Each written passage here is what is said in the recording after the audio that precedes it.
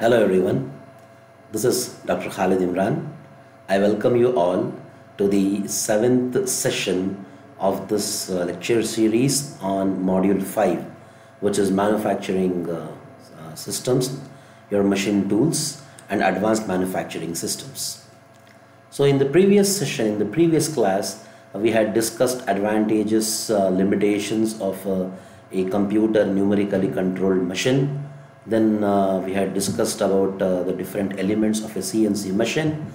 You had seen the working of CNC machine, the various parts, essential features of CNC machine. So after having discussed CNC machines, now let us go on to the next topic, which is robotics. So what basically are robots? A robot is a reprogrammable, multifunctional manipulator designed to move materials, parts, tools or specialized devices through variable programmed motions of performance of a variety of tasks or for a variety of tasks. So robots are basically, these are reprogrammable, multifunctional manipulator which manipulates the work, which manipulates the raw material, which orients the raw material and which holds different components, parts, which holds tools, which manipulates tools so that a particular operation is carried out, like an operation, turning operation in a lathe or a drilling operation in a drilling machine. So all these things can be very easily carried out in a robot, but the tasks which are given to robot is having variety, it is diversified. So robots can be reprogrammed, it can be programmed and reprogrammed, and it is a multifunctional manipulator. The same robot can do turning operation, the same robot can do drilling operation, it can do milling operation, it can do painting operation, it can do grinding operation. There are multiple operations can be performed by one single robot. So that is the reason the name, it is what? It is multifunctional manipulator. Initially it is reprogrammable. Every time you give a task to a robot, after delivering a particular task, the robot can be reprogrammed for a new task. So this gives the meaning reprogrammable. It is a reprogrammable, multifunctional manipulator which can do multifaceted works, designed to move what? To move the raw material from one location to another location, to move semi-finished parts or the finished components or parts. It is also used to hold tools, different types of tools, like it can be a single point cutting tool, it can be a multi-point cutting tool, like it can be HSS single point cutting tool of a lathe, it can be a drill bit, it can be a reamer, it can be a tap, it can be a milling cutter. So different tools can be accommodated in a robot. How exactly is the robot performing? By variable programmed motions depending upon the program which is fed into the system, into a computer system or directly into a robot. So speaking about the field of robotics, it is defined as a field of technology that deals with the idea generation, that is the conception. And once the conception is feasible, then they go for design, and the design should be optimal. Once the design is optimal, then the construction takes place. Like a prototype is built up. Based upon the outcome or the results of the prototype, a real life model of the robot is manufactured or made. Once you have the robot, then the operation is seen, what operations it can perform, and finally the applications. So robotics is defined as the field of technology that deals with conception, that is idea generation, then the design optimization, then the construction of it, operation and application of robots. All these things are like it is in series. First we have the concept, then the design, then the construction, then the operation, and finally the application of robots. So what basically are robots and how are their motions characterized? Like robots possesses anthropomorphic characteristics, like human-like characteristics, human-like physical movements, human-like sensory inputs. For example, we have a mechanical arm. A robot will be having a manipulator, a base. So the entire manipulator and base resembles a human arm like this, and which performs various tasks. And besides having the physical features like in a human arm, it can also perform many things, like it can respond to the sensory inputs, like a robot can vision, it has vision sensor. By the help of vision sensors, it can visualize things.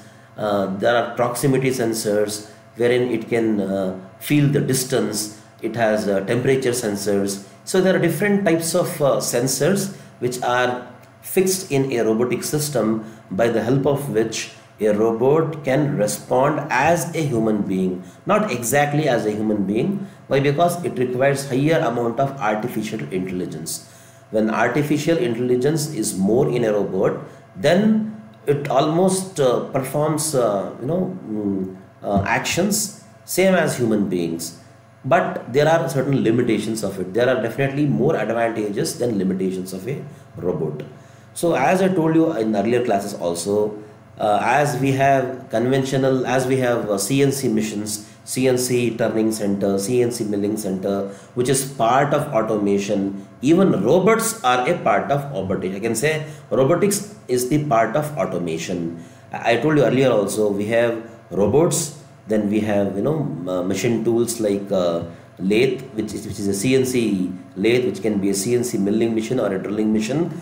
Besides this advanced manufacturing missions or systems, we also have AGVs, automated guided vehicles, automated storage and retrieval systems, all put together forms for automation. So here a robot is one part of automation. This is about the history of robotics. I don't want to dwell into detail of the history of robotics. To start with, in 1920s, the word robot was coined in 1920 by a novelist, Karl Capek. So this person, basically the literal meaning of robot is servant. So this was basically a novel show, a stage show, wherein Karl Capek, he depicted the robot as a servant. So later on, 1957, Cyril Walter Kenworth developed a manipulator in 1957 that could move in all three axes, X, Y, Z axis. Later on, in 1961, the Unimation company, they unveiled a robot in 1961, which was called Unimate. Unimate, developed by Dewey Elmerger, later sold to General Motors, GM. Once again, 1966, Stanford Research Institute developed a shaky robot. Down the line in 1970s, a German company, they came out with a robot named Famulus. A company called KUKA, they developed a robot called Famulus, which had electromechanical systems. Then in 1981, a Japanese company, they developed a direct drive arm in 1981. Further, the development led to humanoid. First advanced humanoid was developed by the Honda company known as Asimo. In 2003, NASA developed one more robot which was sent to Mars for exploration. It was a rover basically in 2003. Finally, like in 2012, General Motors and NASA developed Robonaut 2. So basically we say Robonaut is similar to human being.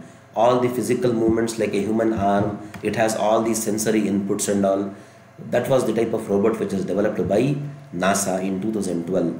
Even in India in 2020, the Indian Space Research Organization, they launched Vayomitra, which was a female humanoid and was capable of doing multiple tasks. So this is a brief history of robotics. Then why do we need robots is the big question here. Basically, human beings cannot work in hazardous atmospheres, in hazardous, dangerous environment where there is more noise and vibration. For example, if there is a huge power hammer, some forging operation is taking place in a huge forging industry, and the quantum of noise and vibration is so high that human beings cannot tolerate it. In such situations, robots are recommended.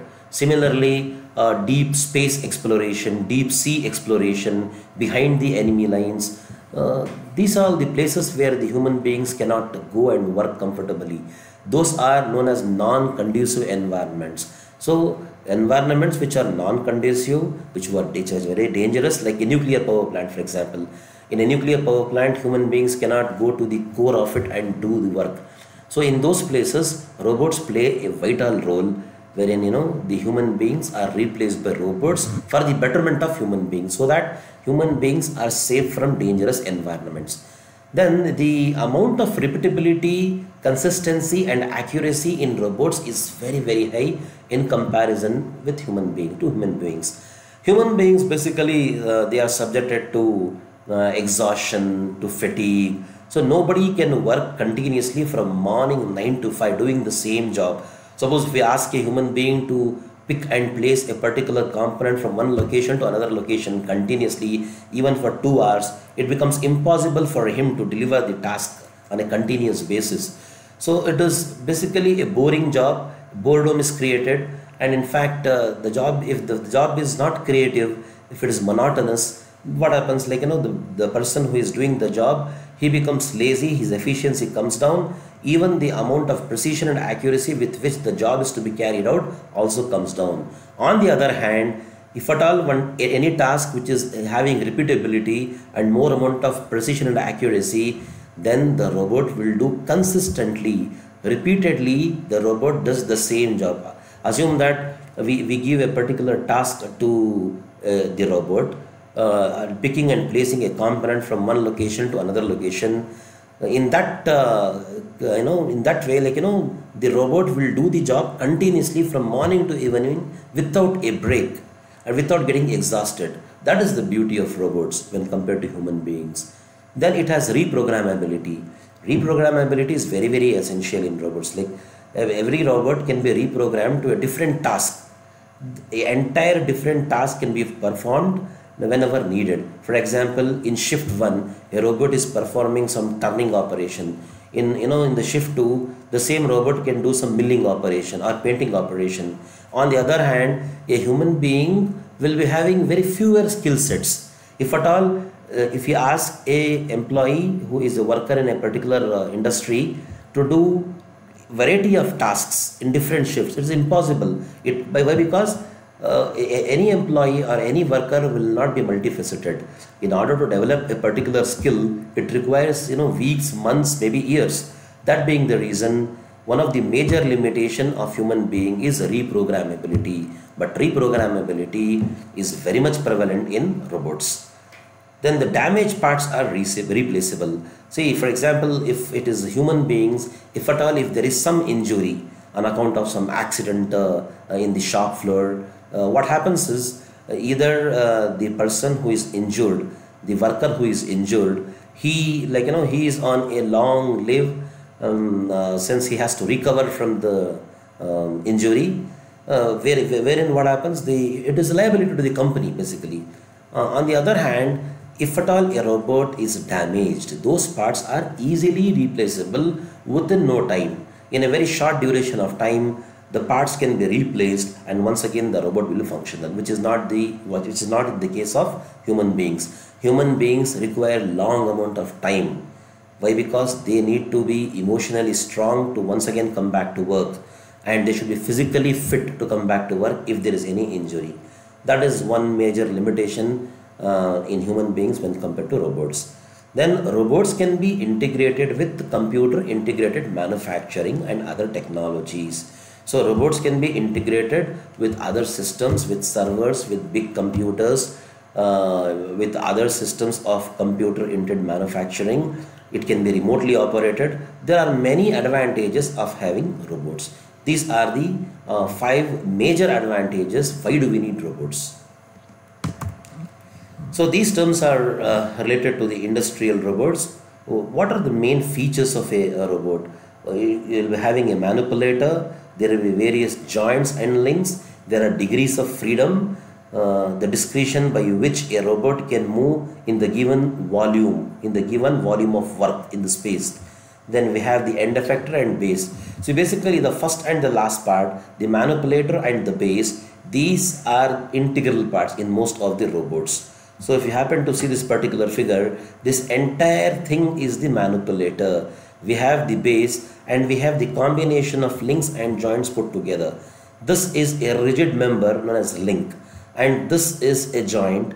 A joint comes in between two links. For example, if this is link 0 and this is link 1, the joint, the point or the part which is connecting link O or link 0 with link 1 is known as joint, named as joint 1. Similarly, there is one more link 2 here. After link 1 we have link 2.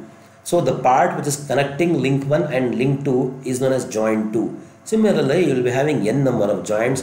If one notices here, the entire manipulator and base assembly, it is similar to the human arm, having elbows, shoulders. You have a shoulder here, you have an elbow here, and the elbow, shoulders are connected with various joints. Similarly, we do have joints in the entire your manipulator and base assembly. So this manipulator and base sometimes forms the integral part. Then we have various joints. You have seen we have links. A link can be an input link. This can be output link. Link 0 is considered to be an input link and link 1 is considered to be an output link. All the actions of link 1 depends upon the actions of link 0. Similarly, actions of link 2 depends upon the actions of link 1. The relative motion between link 2 and link 1 depends upon the type of joint which is being incorporated. Like it can be a linear joint, it can be an orthogonal joint, it can be a revolute joint, it can be a cylindrical joint, it can be a translational joint, there are twisted joint, there are different types of joints. So depending upon the requirement, depending upon the application, the entire robot is integrated with different types of joints and links. So I hope the explanation on joints and link is clear. If you see this, we have the manipulator, the entire assembly is the manipulator, we have the joint, you have the link, and degrees of freedom. So there are various degrees of freedom, degrees of freedom relation is given as DOF. In short, it's the acronym for degrees of freedom, is equal to m into n minus 1. So n are the number of bodies in the system, how many links and joints are there in the system. So m is nothing but these are the spatial bodies, like 3 for planar bodies, 3 for your rotational bodies and all. C is the number of constraints. It is not there in your syllabus, but degrees of freedom is given by this equation. Then we have the end effector. End effector is the last part which is available in this assembly. So now this is the entire manipulator assembly. The last part which gets fitted here is known as the end effector. And the end effector is similar to the fingers of the human arm. You have the wrist, you have the fingers. It is very much similar to the human fingers, wherein these fingers act as grippers. They grip a particular work. The raw material can be gripped in these fingers. A tool can be gripped. Raw material of any shape, size, geometry can be gripped. It can be picked from one point and placed to the other point. Similarly, this end effector can be it can operate as a tool, like a single point cutting tool or a multi-point cutting tool like a drill bit or a milling cutter or whatever.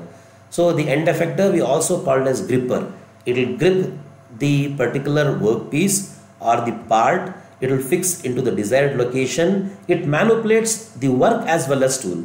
So the very objective of having the end effector is to either manipulate the work or manipulate the tool, to orient the tool towards the workpiece so that the machining is completed. Or it may be a spray gun or a welding torch, like a gas welding torch. It may be an electrode for arc welding. It can be anything, end effector. Basically, whenever we speak about end effectors, they are also called as grippers. When we speak of grippers, it can be a mechanical gripper, hydraulic gripper, it can be pneumatic gripper, it can be magnetic gripper, it can be vacuum gripper. We'll discuss those things in later. So I hope the robot anatomy is understood by all. These are the important, basic terms or terminology of a general robot. Then we have the elements of a robotic system. So the manipulator, the end effector, the actuators. What are these actuators? These are the motors. Like you'll be having stepper motors, you'll be having servo motors, you'll be having linear actuators, linear motors. So these are all the actuators which come inside a robot. And we have the transmission elements like pulleys, gears, you will be having sprockets. All these things are power transmitting elements. Then we have the control system. As I told you earlier, the control system, like a gripper, can be a mechanical gripper, it can be a hydraulic or a pneumatic gripper. Then once again, a robotic system can be an open loop system or it can be a closed loop system. I strongly believe that open loop and closed loop control systems are very clear to you. Why? Because I had explained what is open loop and closed loop systems with respect to automation in the previous session, in the previous lecture. So basically, if at all there is feedback system, then we call that as closed loop system. If there is no feedback system, we call that as open loop system. Then we have different types of sensors. As I told you, besides having the physical characteristics of a human being, robots do have different types of sensory inputs. It can take different sensory inputs. So it has different types of sensors, like proximity sensors, touch sensors, vision sensors, temperature sensors, accelerometers, so on and so forth. Then we have a dedicated computer system on which the separate program is developed using a particular software. So based upon the instructions in the program, based upon the instructions in the algorithm, a robot functions. Then we have the power source. Power source are basically cadmium batteries, or it can be lead acid batteries. Nowadays we have lithium ion batteries. These forms the power source for the robot. So these are the type of end effector. If you see this particular figure, end effector here, the end effector can be either a mechanical end effector, it can be a mechanical gripper. You can see end effectors are basically classified into two types. One are known as the grippers and the second are known as the tools. Under grippers, once again we have mechanical grippers. If you see this particular adjacent figure, these appears to be like fingers of a hand. At the end of the wrist, what you have, fingers like thing. So these are the fingers, jaws, I can say. In between these jaws are fingers. The component is gripped. It is picked from one particular location, placed in some other location. So it when we say placing, the placing mean it can be insertion, it can be screwing up. So it can perform a variety of tasks. It is not just picking and placing things.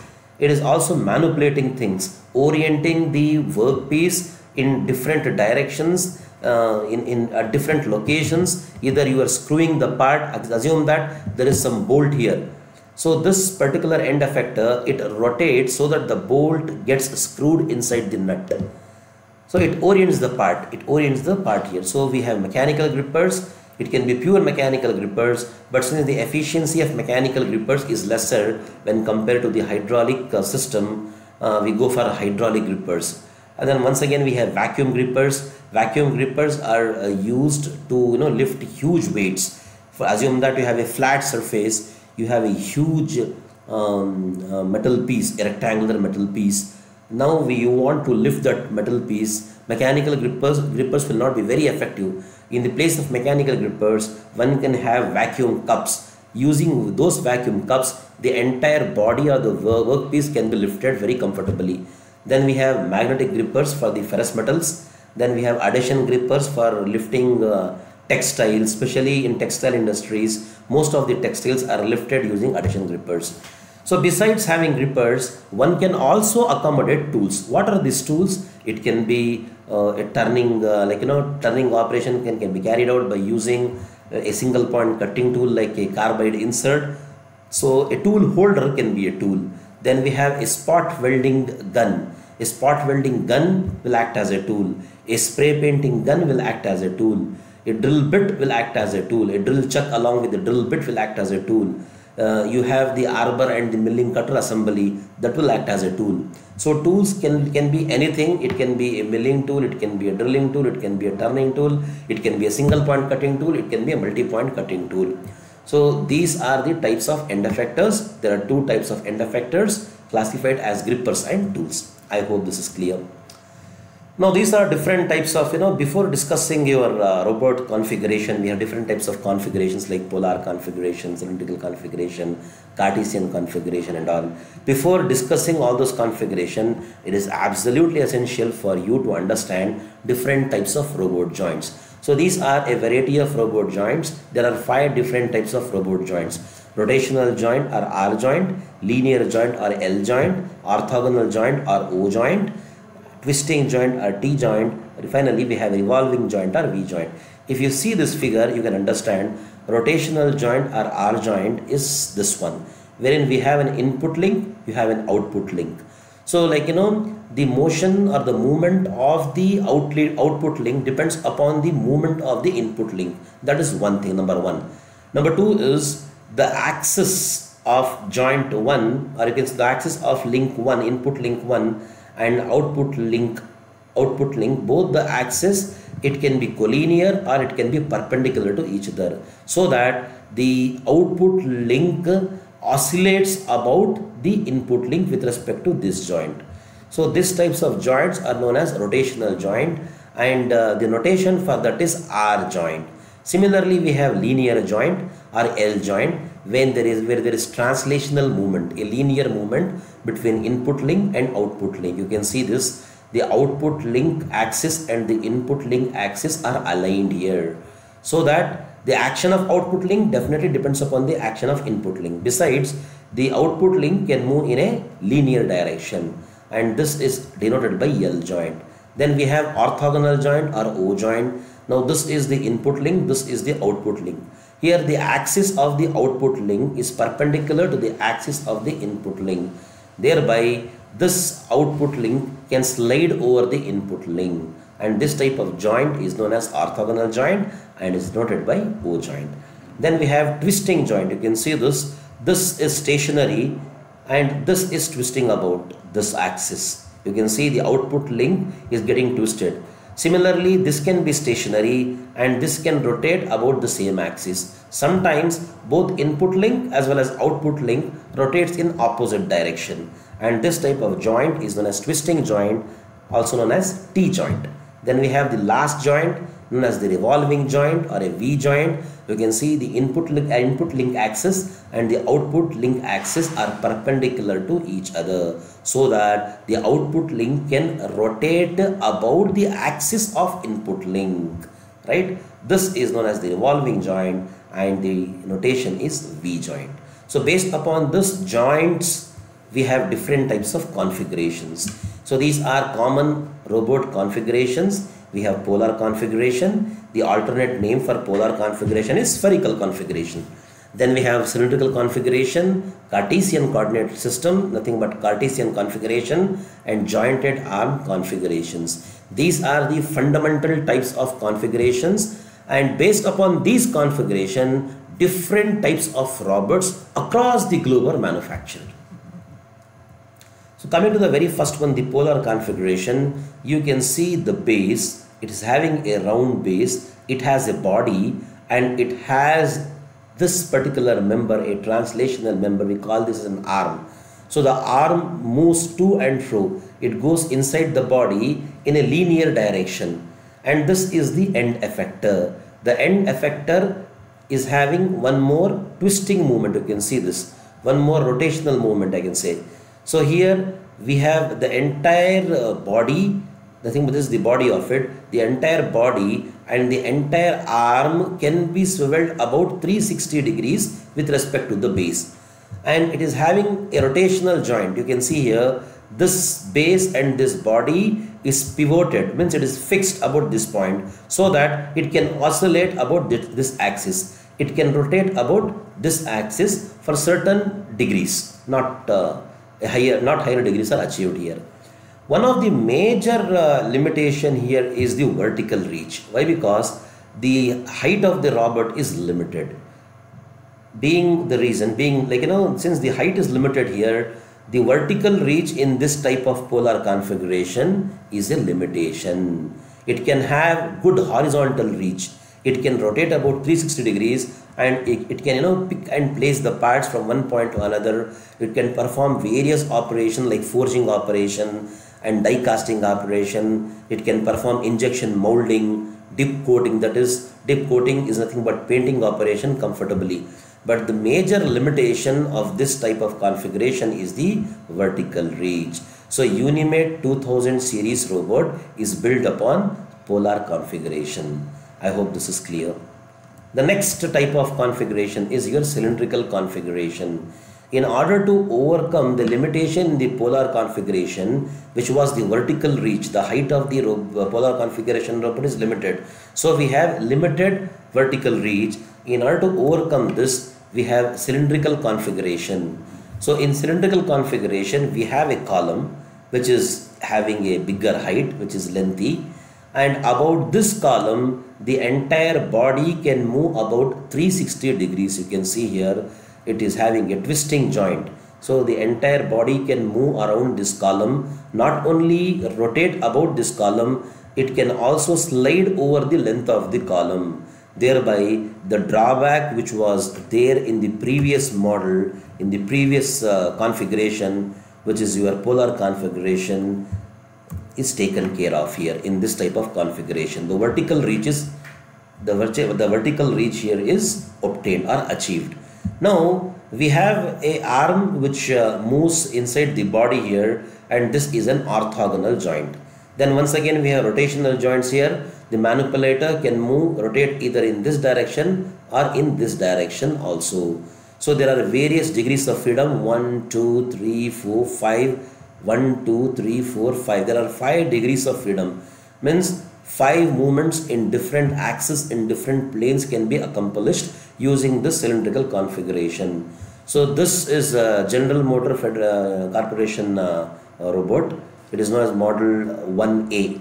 And there are different applications functions of this robot. It can perform foundry and forging operations. It can also perform palleting operation, then machine loading and unloading. You have the raw material, the robot picks the part from the raw material section and fits inside the machine tool. That is one simple operation which can be performed by cylindrical configuration. Here you can see the work envelope is cylindrical. Why? Because it is rotating in this fashion. So the entire work envelope is basically cylindrical in nature, right? Pallet transfer is something you are picking the parts and placing on a conveyor belt. We say palletizing, depalletizing. Palletizing is once again an operation wherein a particular part is taken from one location and placed to some other location. Then once again, for example, we say stacking operation. You have carton boxes. Carton boxes are taken from one location and placed at some other location. The next carton box is taken from the same location and placed next to the carton box which was previously placed. So the robot has to calculate the place of origin where the part is picked up and the place where it is where the part is placed. Both the places are not at the same location. The part which is being picked may differ in its locations or may not differ in its locations. If it differs in its locations, then the robot has to perfectly calculate the location between the the input location and the output location, means where exactly the part is being picked and where it is being placed. So it needs to calculate based upon the coordinate system. So this is all about your cylindrical configuration. Then we have Cartesian coordinate system. Now this particular robot has a rectangular space, I can say, a complete rectangular space, or we say a rectangular envelope in which the robot arms operate. There are no rotational movements here, there are no cylindrical or symmetric parts here. That being the reason, this type of robot is also known as Cartesian coordinate systems, as the robots only move in either X or Y and Z directions simultaneously, not just X and then Y and then Z. All X, Y, Z movements are accomplished here simultaneously.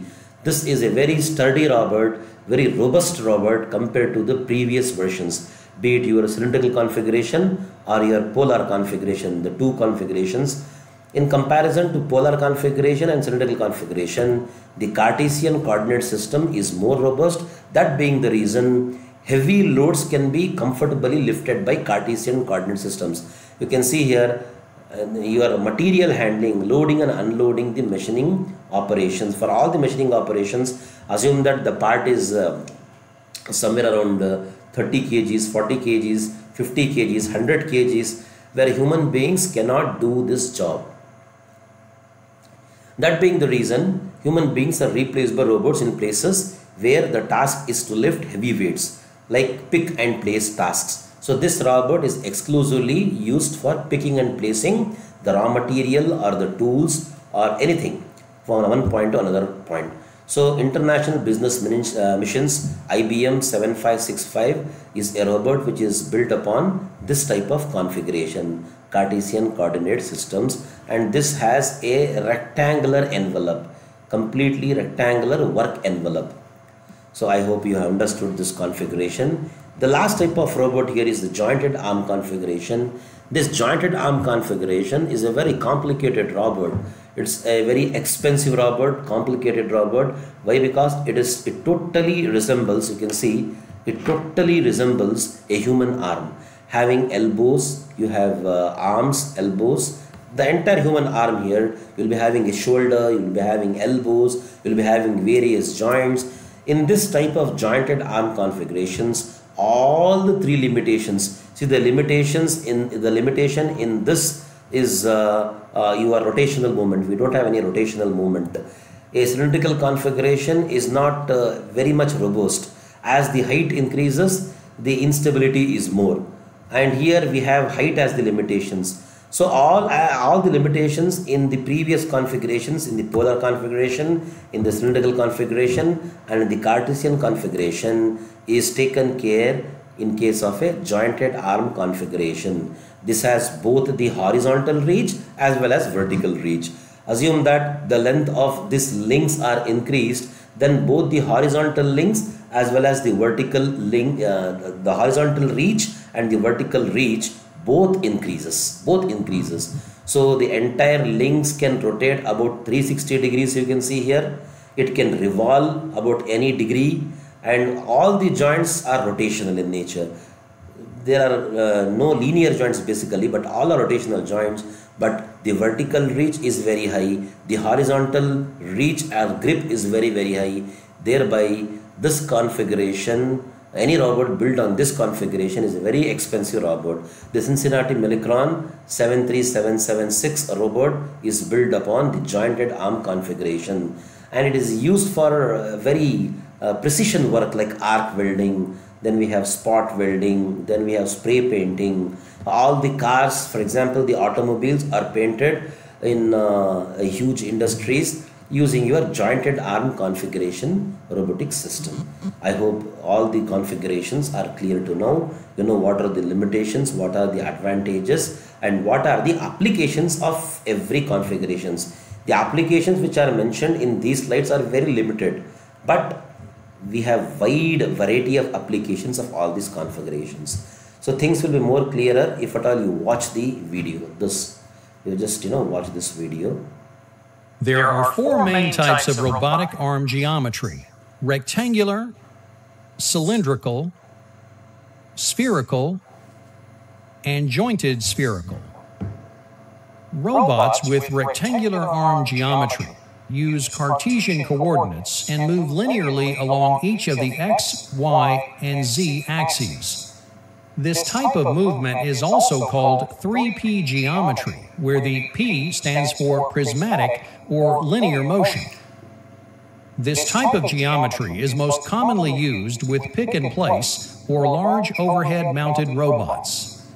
Rectangular arm geometry robots can only move linearly in each direction. So this is a rectangular arm geometry, wherein you can see it is extensively used for pick and place applications, picking commodities from one location and placing at the other location. So it is your rectangular robotic configuration, Cartesian configuration. Overhead crane robot is a good example of this type of motion.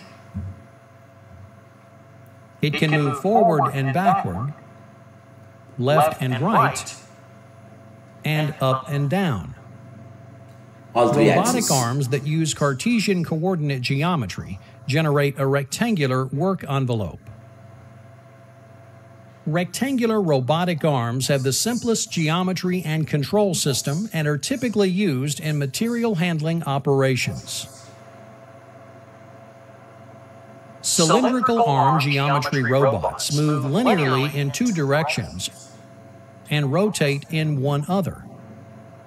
Since this type of robotic arm moves in two separate prismatic or linear directions and rotates in one direction, it's given the designation of R2P, where the R stands for rotational. motion.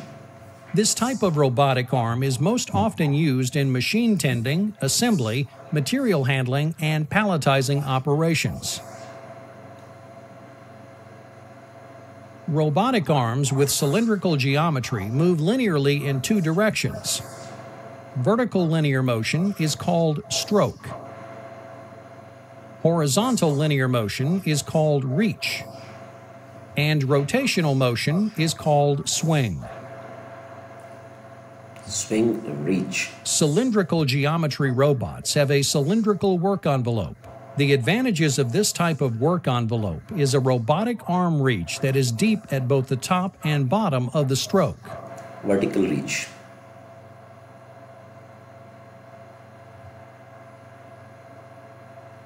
Additionally, the robot structure allows for quick movements with high repeatability, a smaller use of floor space, and a larger payload capacity due to structural rigidity. Spherical arm geometry robots can rotate in two directions and move linearly in one, and thus are given the designation of 2RP. The robot has base rotation, shoulder rotation, and prismatic or linear motion at the arm. This type of robotic arm is most often used in machine tending, material handling, welding, painting, toting, and assembly tasks. So be it, there are four main types of robotic arm geometry: rectangular, cylindrical, spherical, and jointed spherical. Yeah. Robots. So that's all about the different configurations of robot. I hope all the four configurations, be it your polar configuration or be it your jointed arm configuration, be it your cylindrical configuration, all the configurations are very much clear to you. Coming to the applications of robots, so there are n number of applications of robots. It can be material handling, it can be it can be assembly, it can be under material handling itself. We have different options here. It can be transfer of materials, it can be machine loading and unloading purposes, it can be for processing operations, it can be for assembly and inspection. So under transferring of materials, it can be pick and place applications. You're picking a particular part, a component of a machine, an automotive component or an aerospace component from one location and placing it to another location. Pick and place application is the most common type of application across all the configurations. Almost every robot can perform the simplest task of picking and placing the components or parts or the raw material from one place to another place. Palletizing application is nothing but picking a carton box, for example, from one location and placing to a new location. Every time it picks a part or a carton box having some commodity inside from one location and it is placing to a new location. Like one box, first box is being lifted from the origin to destination, one location. The next box from the origin on the previously placed box. Similarly, it is stacking the parts, palletizing the parts one above the other. We also call it a stacking application, but stacking is a bit different from palletizing. When we speak about palletizing application is placing a particular part from the origin and placing it to a new location every time. That is palletizing application. Depalletizing is removing from one place and placing to the original position. Then stacking application is placing parts one above the other is stacking application. Insertion application is inserting a component. For example, one wants to fit the chuck on the spindle of a headstock. Then the entire chuck is being screwed onto the spindle. That is one insertion application. Or inserting a bolt inside a nut, screwing the bolt inside the nut. That is also insertion application. or inserting a stud inside a cavity. That is also insertion applications. So many insertion applications can be performed wherein it is not possible for human beings to do the same job. Assume that you have a huge power screw. You have a huge power screw having a weight of 100 kgs or 200 kgs. A human being cannot do the same. So in place of a human being, the robot takes the 200 kgs of your screw rod and it screws inside the nut. That is one insertion application. So all this application, be it your pick and place wherein huge weights are to be lifted, which is not possible by human beings, robot does the work. Palletizing, depalletizing, and this job is done, be it picking, placing, be it palletizing, depalletizing, stacking or insertion applications. These applications or operations can be carried out continuously from morning to evening without a break, which is impossible in case of a human being. Then machine loading and unloading. So we have die casting. What is casting basically? I had discussed casting. Casting is getting a casted part by pouring the hot molten metal inside the mold or the cavity upon solidification. Once time is given for solidification, you get a casted part from the mold or the cavity. That is die casting. You have a die and the molten metal is poured inside the die. We have die casting. We have forging. Forging is hammering a part in the red hot condition to deform it, to give a shape and size, to give a proper shape and size to the particular raw material. That is forging operation. So whenever the parts are very huge, very hot, and even die casting is what you are trying to lift a ladle. Ladle is a bucket which comprises of molten metal. So holding a bucket having molten metal is not a joke. Human beings cannot do it. So in those places where human beings cannot work comfortably, which are non-conducive, like die casting and forging, robots play a vital role. Then we have plastic injection molding, then sheet metal operations and different manufacturing processes.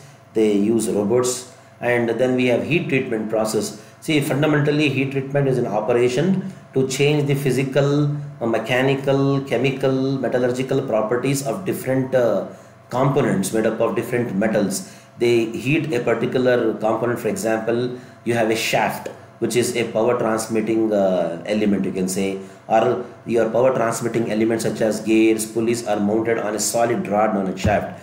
I want this shaft to be strong and hard. So I want to increase hardness, toughness of that particular shaft. Then we go for a heat treatment process. So there are different types of heat treatment processes like, annealing, normalizing, quenching, different types of, processes are there which comes under heat treatment. And when we say heat treatment, we use furnaces. We use huge oil baths, heated oil baths, heated brine solution. When the temperatures are very, very high, which are not conducive to human beings, in those places, heat treatment operations can be conveniently carried out using robots. That is material handling once again.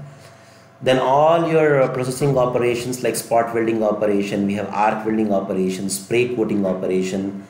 These are all operations which are hazardous. Spray coating is nothing but the paint coating. Arc welding, once again, whenever arc welding is carried out, it gives poisonous gases or smoke, which is harmful to human beings. So human beings can be replaced by robots to carry out, be it spot welding operation, arc welding operation, spray coating operation, etc. Assembly and inspection also forms an important role. Assembly, it can be assembly of a machine tool, it can be assembly of a automobile, it can be any assembly, wherein in a conventional assembly, basically we'll be having various stations, we say workstations. So at those workstations or stations, usually human beings, employees or the workers will stand at different points and they will try to assemble parts. If the assembly is simple, it is fine, human beings can do it. On the other hand, if the assembly comprises of very heavy parts and more number of parts, a human being cannot perform the assembly operations. In those places, like you will be having parts moving on a conveyor belt, the robotic arm, it picks up the part and it fits the part in the desired location very conveniently. That is assembly operation. Inspection is also a tedious, monotonous job. Wherein if done continuously for many hours, then the efficiency of the person doing the inspection or measuring a particular parameter using some metrological instrument comes down. That being the reason, inspection can also be carried out using robots. So these are the advantages of industrial robots. Robots can be substituted for humans to work in hazardous work environment. We know that wherever the work environment is non-conducive, as I had discussed earlier, be it your deep space exploration behind the enemy lines, be it a nuclear reactor or underwater exploration, those places human beings cannot work continuously as together, so which are hazardous to the human beings. So those places human beings are replaced by robots. So robots can work at constant speeds without any break, so which is not possible by human beings. Robots are capable of lifting very heavy loads without getting tired or injured or getting exhausted.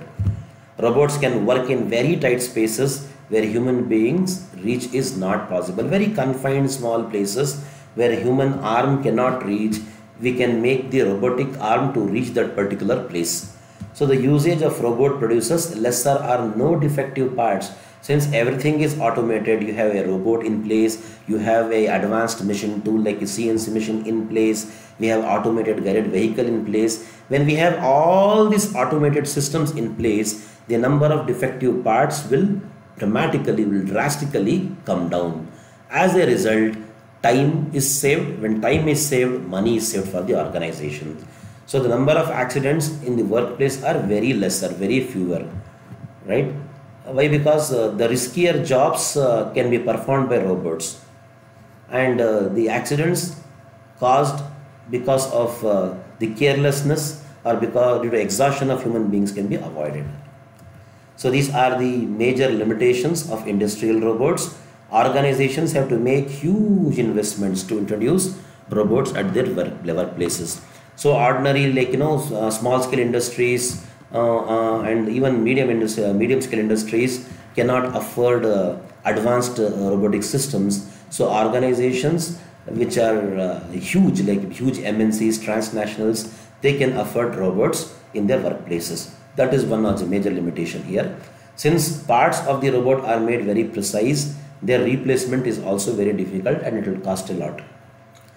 So to program and set up the robotic system, we need to have technical engineers, professionals. Programming is not as simple as your CNC programming. Robotic program is a bit different, and we need to have professionals. And maintaining professionals is basically it incurs huge amount of cost to the company. Unless the level of artificial intelligence is highly sophisticated, robots may not be able to respond properly during times of emergency. Though we say robots possesses almost all the human-like characteristics, physical characteristics are fine, but as far as mental characteristics are concerned, a robot should have high amount of artificial intelligence. If the level of the artificial intelligence is lesser, then robot will not respond quickly to an emergency. For example, if an employee is injured, he cannot take or if an employee is in danger in the workplace, the robot cannot take action on its own, since the thinking ability is lesser. Why? Because the thinking ability increases when the artificial intelligence of the robot is higher. But if at all a industry wants to procure a robot having high artificial intelligence, then it is very, very expensive. It will be a cost to the company. So these are the limitations of the industrial robots. So these are the references of the videos which you have witnessed throughout the presentation. So we have thundershare.net, then Sky Creative HD, then we have E for Education, SMA.org. These are some of the important URLs by the help of which I have shared videos, and through those videos I hope most of you have understood many different difficult topics in this particular module 5. So with this I come to the culmination of module 5. We have discussed different types of machine tools like a lathe, its operations. Then we have discussed milling machines, its operations. Then you have seen advanced manufacturing systems, wherein you saw what exactly is a computer numerically controlled machine. like it can be a CNC machine, it's a turning center or a milling center. You saw the different features of it, what are the advantages and limitations, and followed by what is a robot, what is robotics. You saw different types of links and joints, what is a manipulator, then what are robotic configurations, the advantages and limitations of robotic systems. So I hope I have done justice.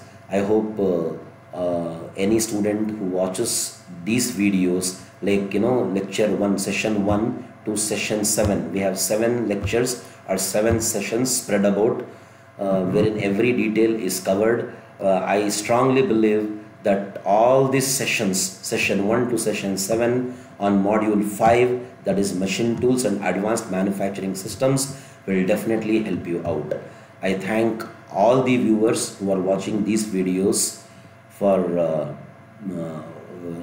witnessing these videos and gaining knowledge from my presentations. Thank you very much for watching all my videos.